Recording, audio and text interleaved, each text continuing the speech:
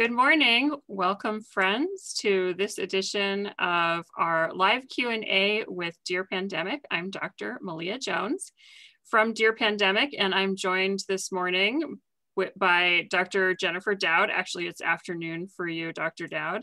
And we're going to be tackling questions from our readers about COVID, vaccines, and much more.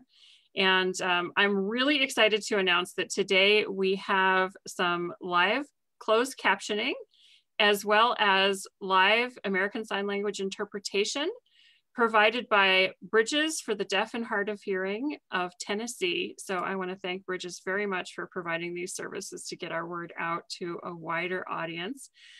Lucinda Plexico is providing our live closed captioning, and we are joined by Jeannie Settlemeyer, who's doing ASL interpretation. So welcome to both of you as well. Dr. Dowd, how are you this morning? I'm doing all right. It's afternoon over here in the UK, and I guess it's good news, bad news over here. We're getting vaccines out relatively quickly, but our deaths are still quite high. So hoping that we'll turn the corner soon. It's starting to look better, but we're all in lockdown. So yeah, it's all right. But how are things going in Wisconsin? I heard there's something about mink farmers getting their vaccinations. Yeah, we just this week have been debating who's going to be in the next vaccine priority group, Group 1B. And we got a couple of questions actually about this recommendation that people who are involved in mink husbandry are going to be in phase 1B, which is something that, I mean, I never expected to learn so much about mink. But as it turns out, this is an important industry in the state of Wisconsin. And mink are very susceptible to COVID-19. So it's really important that it's actually the committee considered it a super high priority biosecurity risk to make sure that the mink living in Wisconsin are not infected with COVID-19 from their handlers. So, okay, so the idea is they would catch it from the farmers would be the danger. Yeah. We want to make sure that, so the mink themselves are very susceptible and can pass it around really readily. And that animal-human transmission back and forth is very high risk for mutations in the virus. And so we want to make sure that that is not happening by getting the people, the humans who deal with the mink vaccinated, and make sure they don't give COVID to the mink. Okay, that sounds reasonable then. I wonder how many there are in Wisconsin. There are about 300 humans who handle mink professionally. There are many millions of mink, as it turns out. And I just learned this morning that there's also some work in the veterinary pharmaceutical industry to develop a vaccine for mink. So hopefully that'll help protect the mink population. But our cats and dogs are okay, right? The cats and dogs, it does not seem to be as readily transmitted from cats and dogs to people. In fact, I think we've still seen no cases of that happening. They can catch COVID, but they seem to do pretty well when they get it. Mink do not. Mink get very sick and die of it very readily. All right, fun facts. Fun facts, who knew? So we have a couple of special notes to get started with today. So first of all, I want to offer a huge thank you to Bridges for the Deaf and Hard of Hearing for providing our closed captioning and ASL interpretation. And we're going to be providing this service. Bridges will be providing it for us through the end of February. And we would love to know if you are using it. So if you are someone who needs the closed captioning or the ASL interpretation, please let us know in the comments or by sending us an email. So thanks, Bridges, for that. Also, I want to mention that we have a follower survey open right now, and it is closing on Monday. So this is your last chance if you haven't already filled out the Dear Pandemic follower survey. We're doing a study of who our followers are and how they use Dear Pandemic. And we're going to be publishing this in a scientific journal and contributing to the science of the pandemic this way. So we'll drop a link to the study in the comment box right now. Yeah, that's exciting. Real data from our real followers. Yeah. Yeah. Excited to see that. I am too. Wanted to mention that we have a new newsletter at Dear Pandemic. So if you're doing a social media fast or something, but still want to be able to see our posts, we send out now a twice weekly newsletter that has some highlights of the most popular posts. And you can sign up on our website to give your email there. It should be at the top of dearpandemic.org. And we will not harass you or send you more than those emails or sell your email. So it's safe with us, but we wanted another way to reach people directly, because Facebook doesn't always show our posts to everyone. So please sign up if you're interested in that. And I also then wanted to mention about our question box on the website. Just a reminder that in our Q&A, we don't take live questions. We don't take them cold, because we are kind of data nerds. We like to really do our research and make sure that we're giving you the best information. So we're totally data nerds. Yeah, really super nerds. So we would be really nervous about taking them too on the spot and wouldn't want to give you any information. So we do a lot of research to make sure we're getting the right facts to you. So please go to dearpandemic.org and put your question in our question box. And just to say, we read each and every one of those. It does inform what we talk about in the Q&As and also the posts that we write each week. So please go ahead and put your questions there. Yep, I read them all this week. We got over 120 questions, many of them still about vaccines. So we are going to be talking about vaccines some more today. I get to ask you the first one, Jen. We have a question from Philip from Austria. And Philip asks us, there are currently 29 time-related deaths to the vaccine in Norway. Is there any more data available of the circumstances? Is this a concern in terms of vaccine safety in elderly people, or is it maybe just the normal mortality of elderly people with severe health conditions?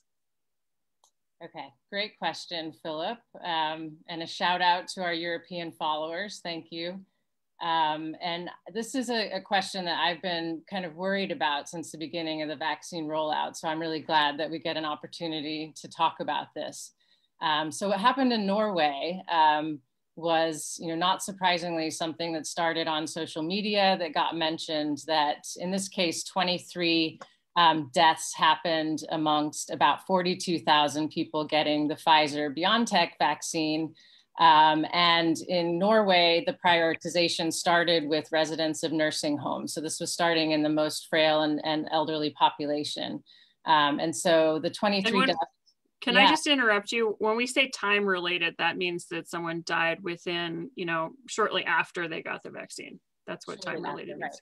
Right. And so I don't know exactly, how long. I'm assuming it was within days for these particular deaths, but all of these deaths were in people 75 years of age or older. And a lot of them, were amongst the most frail in these nursing homes or terminally ill. So all these deaths are individually under review to kind of look at exactly what the underlying cause of death was. But looking at them more collectively, scientists as well as other regulatory boards have been taking a look at all deaths that happen within a short time after vaccination. And the WHO Global Advisory Committee on Vaccine Safety has already come out and said that the fatalities are in line with what we would expect from all-cause mortality rates in this population of frail elderly individuals. And so what does that mean exactly? We know that sadly people who are over age 80, especially those frail enough to be in a nursing home, have what we call a high baseline level of mortality. And by baseline, we mean, what would we expect to see if the world was just chugging along without COVID, without new vaccines? And in this case, we know that around 400 deaths typically occur in 1 week in Norway in nursing homes. And so that means that, these deaths might not have been, particularly unusual, especially in this population. And so I actually did some, additional back of the envelope math, as nerdy girls like to do. And so actually, if you're over 80, on average, there's about a 1 in 500 chance that you would die in a given week. So, it's relatively small, 0.2%. But still, if you multiply that by 42,000, vaccinations, you might expect, in a week, about 80 deaths to happen in that population.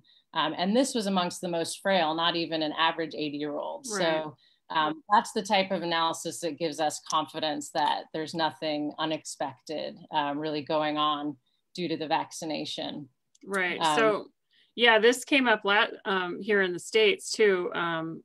I posted about this a couple of weeks ago that, you know, people die all the time, unfortunately, of all kinds of things, some of them expected, some of them not. And we have to look at that baseline trend before we think about. That's what I really wanted to get on my soapbox about, was that, you know, we know that lots of things happen after we're vaccinated, you know, and most of those things would have happened anyway. And that's what's so challenging about communicating the news about these types of events, you know, because humans look for patterns and meaning, and especially if something good or bad happens to you, you know, you want to ascribe that to some sort of mechanism.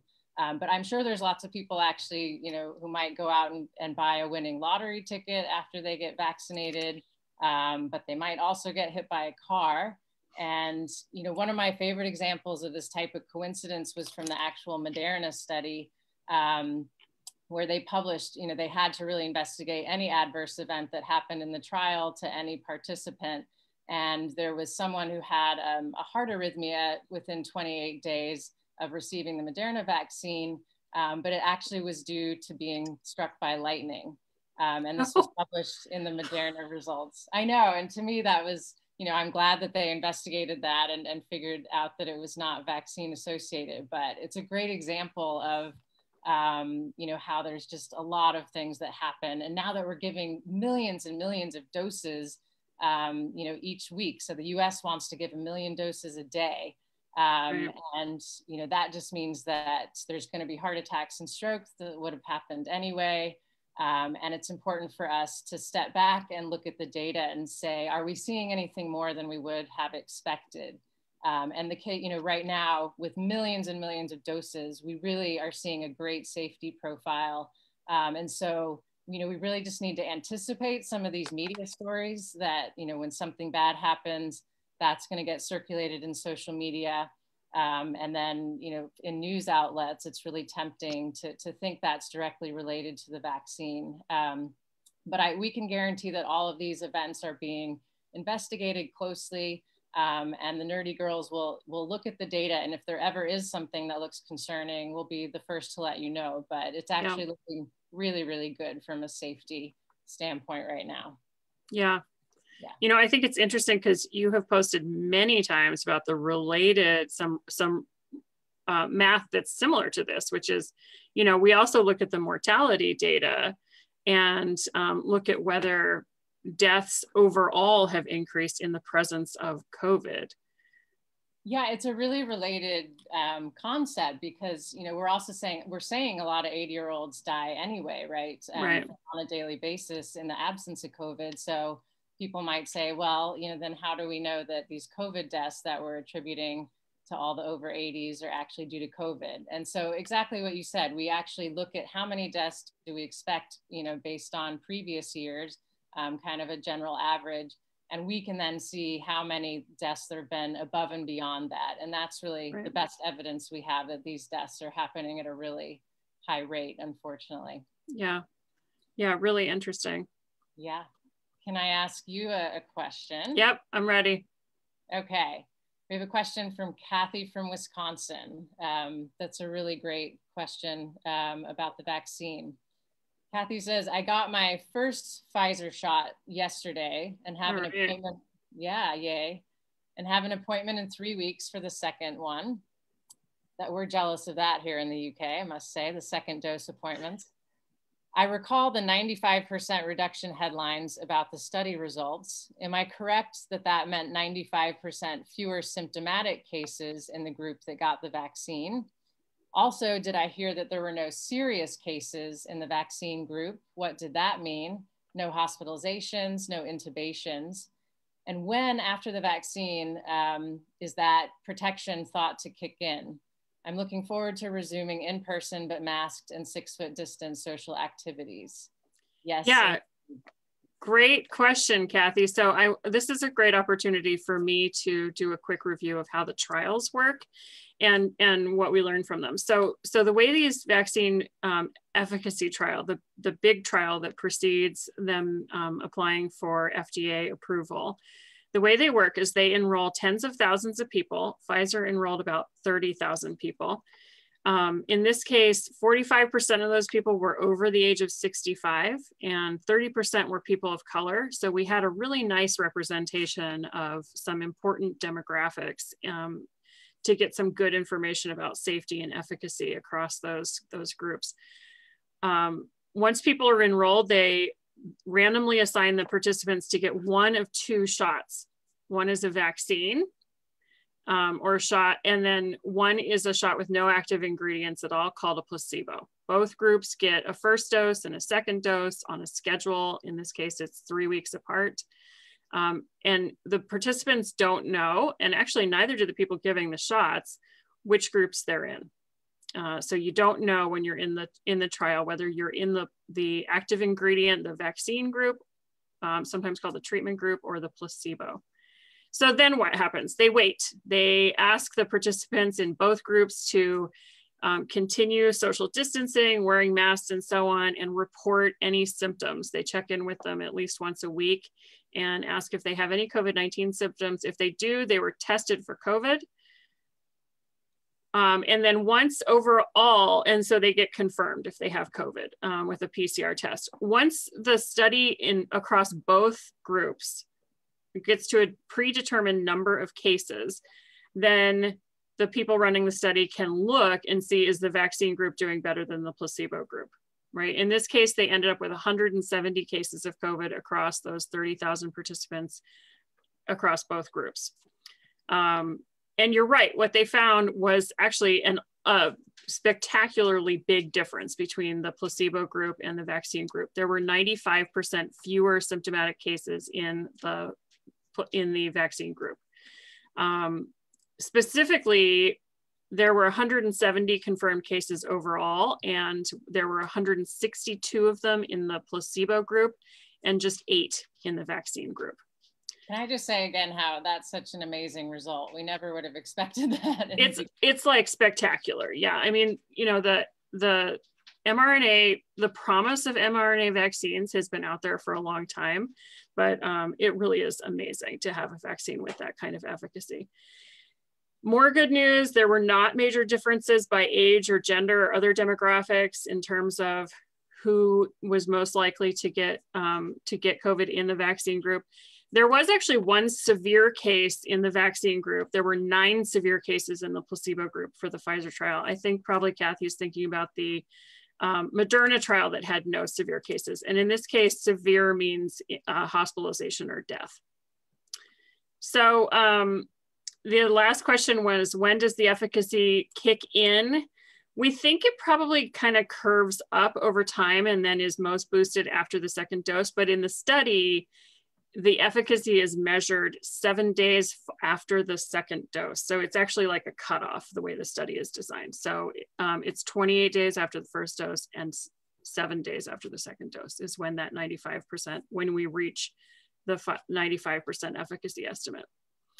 And then the other thing I just want to mention here, because we got a couple of other questions related to this, side effects were actually very uncommon, especially severe side effects. And the only side effect that was reported in a majority of people was pain at the injection site. 82% had either mild or moderate pain at the injection site, but the vast majority of people had no fever, no body aches, no headache, none of these other symptoms that we've been warning people about, including after the second dose. That's amazing. Yeah, so, and the link I'm going to drop is just, you know, there's a lot out there about these study results, but I think they're a little dry. And I found this great story about a person who was a participant in the trial that I thought was really cool, and just talks about what it was like to be in the trial, why he volunteered, and so on. So that's the link that we're going to put in the comments here. You can read about one of the trial participants. That's great. And yeah, and I'll just say that protection against severe disease is also so important. Because I think we'd all agree if you test positive and have some symptoms, that that's concerning, but it's going to be amazing if we can prevent the most serious cases, which it seems to be really good evidence in all these trials. Yeah, and I'm going to return to this idea about the risk for different age groups too. So we'll talk about that in a second. But first, I want to remind everyone, we don't take questions live during these sessions. If you have a question, you should go to our website and put it in our question box. It's dearpandemic.org, and the question box is right at the bottom. You can also search for an answer to your question on there. So our next question I get to ask you, Jen. Tova from Madison, Wisconsin. I know Tova. Hi, Tova. Hi, Tova. I know Tova. And then we got a similar question from Liz from Boston and Jamie from Philadelphia. And the question is there any reason to think that greater transmissibility of the new variants of COVID-19 has anything to do with fomite transmission? Do we have to reassess the importance of wiping down our groceries due to the emergence of the new variants? How do we behave differently? Okay, yeah, this is a great question, and we'll start by redefining fomites, which I think was a word that we all learned for the first time last March, at least most of us, and that refers to really surface transmission, that particles that would survive on surfaces, and we were very worried about wiping down all sorts of things at the very beginning of the pandemic. So the question is, are these new variants, have they become smarter in some way that we need to change our tactics about preventing transmission? And I think the thing that we are learning, first I'll reiterate that these new variants sound quite scary, and we're doing a lot of research to figure out what's going on with them. But it's still true that these viruses mutate very regularly, that's a very natural thing. And so it's not necessarily dangerous in and of itself. So every time you hear about a new mutation, you don't need to get super stressed about it. But these recent ones from the UK and South Africa have acquired several more mutations than you might expect within that period of time. And of course, the one in the UK is thought to perhaps be more transmissible based on how quickly it spread throughout the UK, but there's still investigations about that to understand why that might be the case. But the biggest hypothesis right now for why it might potentially be more transmissible really has to do with the ease with which the virus might be able to enter your cells, that there's been some changes to the spike protein that might make it a little easier to infect and latch on to your cells. There's been some evidence of higher viral load than in the nose and throat of people infected with this variant, although again, there's some conflicting evidence on that. But all of this type of evidence suggests that if this is more transmissible, it's likely working through some mechanism where it might be slightly easier for you to get infected, maybe with a lower dose because it can enter your cells more easily, or an infected person might be producing on average a bit more virus that they're shedding out into their environment. So that's what we think is happening, but there's a lot of research ongoing. But the good news is that there's no evidence that these changes, would defy the laws of physics and allow the virus to suddenly get through walls or get through masks that are physical barriers. And soap and water will still dissolve that lipid membrane of the virus. It's very effective defense at that. So it has not become a super mutant or anything, no superpowers in that regard. And so what we really need to do is just double down on the prevention tactics that we already know about, which is really, I think, sharing air or swapping air, as Mike Osterholm likes to say. We need to stop swapping air. And I would think that, practically the thing that might increase the risk of transmission from this new variant is you spending maybe slightly more time in close proximity with someone who's infectious. If they're expelling more virus out of their breath, there might be a lot, less safe amount of time that you could spend talking to them. So we used to say 15 minutes for close contact.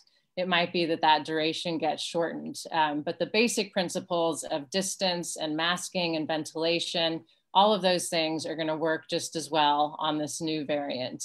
So do more of the same and just be more vigilant. But the groceries and lettuce, I think, are still, should not be the focus of our obsessions.